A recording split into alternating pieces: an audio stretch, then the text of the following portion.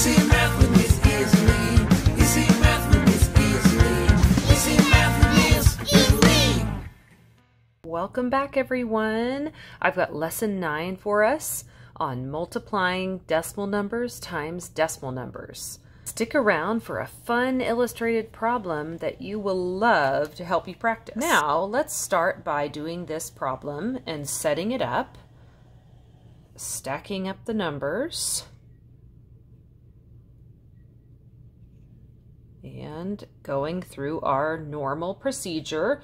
If you are new to this channel, you might want to go back to the multiplying whole numbers video, and that will help you with all of the steps. So the first thing we want to do is multiply 3 and 6 by this 5 right here. So let's start with this first place.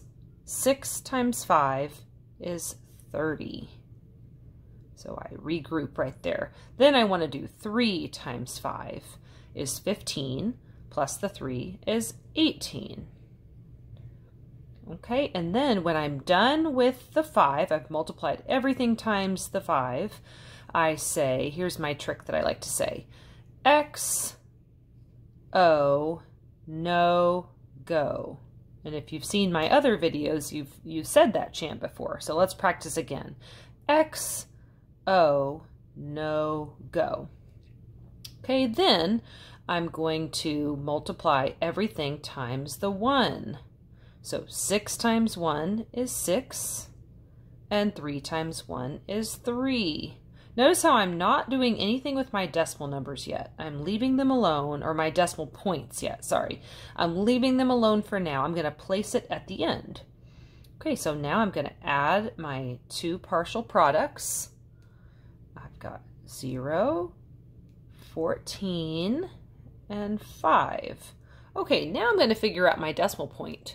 In the last video, we tried whole numbers times decimals, and we counted decimal places. We can do that again for this too.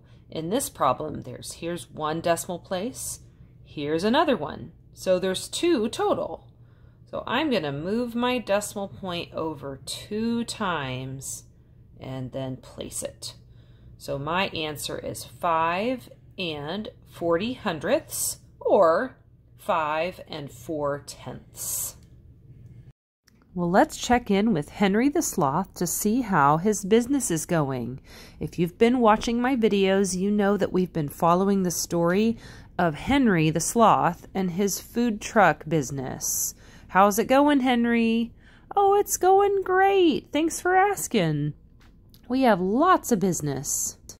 In fact, we've had so much business, we're really needing to keep up with ordering more ingredients to keep making tacos. What do you think, Howard? Oh yeah, definitely, Henry. I think our most popular items are the chicken tacos and, of course, some chips and salsa. Oh no! We have run low on jalapenos again.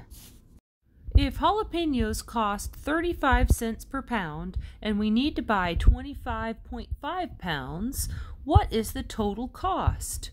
Can you pause the video and help us solve this? Okay, let's check your work. I'm going to go through the normal multiplication procedure, and you be looking at your paper.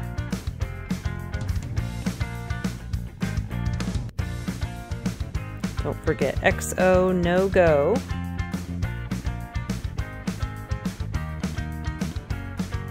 And then everything times 3.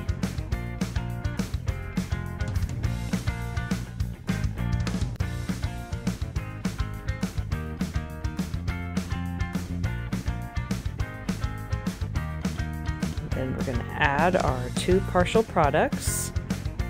Remember, we can wait on the decimal. And then let's see, 1, 2, 3 decimal places. So think about where that decimal's going to go. Good job.